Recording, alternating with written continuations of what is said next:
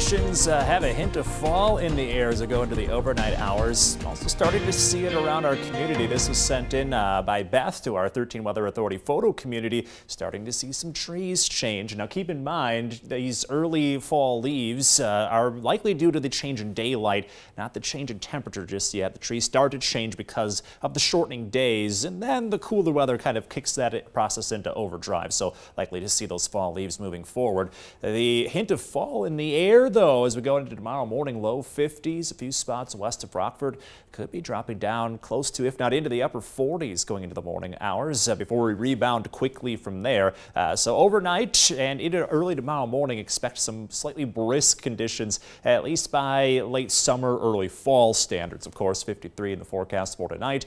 And then again, we heat up pretty quickly in the morning. Not long after sunrise, we're already getting back into the 70s. Going to see a lot of sunshine over the course of those morning hours. Just plan on possibly light jacket weather early on in the morning before the heat starts to kick on in. Like today, low 80s for tomorrow afternoon under a mostly sunny sky, expecting comfortable conditions again with low humidity and a light breeze out of the east. And this is a good departure from the heat that we just got out of. Meteorological summer ending yesterday. Fourth hottest summer on record last year, also in the top 10 for heat. And you'll notice a trend here. Last year also in the top 20 for driest summers on record.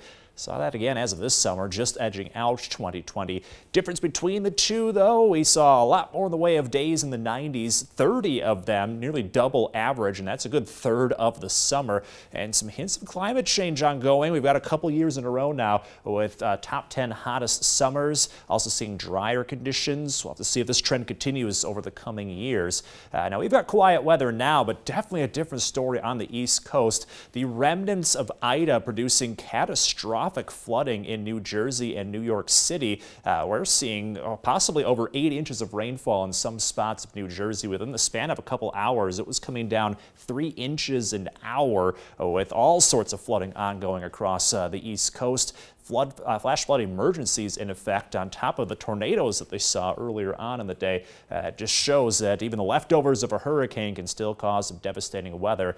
Now for us, a lot quieter going into the holiday weekend. May have some rain for Friday, but the rest of the holiday weekend into the upper 70s to low 80s with sunshine. You look at Future Track on Friday, and that does have some spotty showers working in during the afternoon, so definitely not a washout, but keep in mind, may not be fully dry for the start of the weekend. We are going to put a slight chance for rain into Saturday morning, as Future Track does have a couple of those scattered sprinkles hanging around for that start of the weekend. As you'll see, though, we're back into the low 80s of sunshine by the end of the holiday weekend. And in your most accurate 10-day forecast, we'll kind of dance back and forth between the 70s and 80s throughout next week, so that summer warmth definitely not over yet. And we had some of that today. A forecast for today was 81. We got up to 82, so definitely still on target. 81 again for tomorrow as the cash total keeps growing, Brittany. All right, that jackpot getting higher and higher, Alex. Thanks for that.